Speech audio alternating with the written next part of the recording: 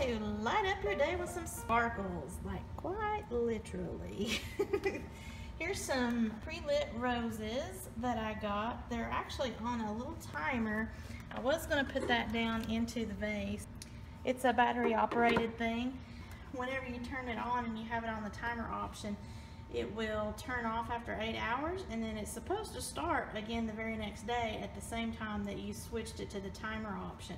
In theory, they're supposed to then come on again tomorrow at the same time and stay on for 8 hours.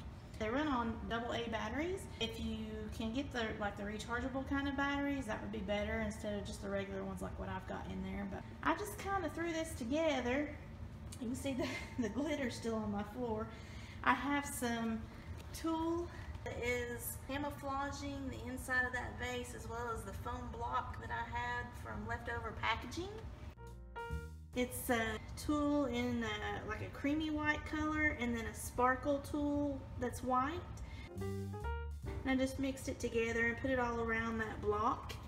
And then it kind of looked a little sparse because I only got one of the rose plants on Amazon, and I'll put a link in the description where you can purchase that. I had this feather wreath in a closet that I used back when I had some twilight parties.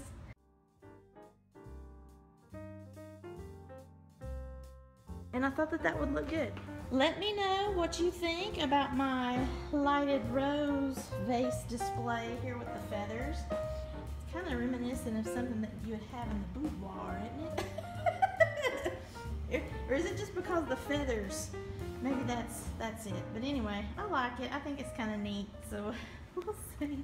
I need to sweep up the glitter though. Ah, look at all the glitter on the floor. Oh my gosh. Have a sparkle-rific day, y'all. Bye.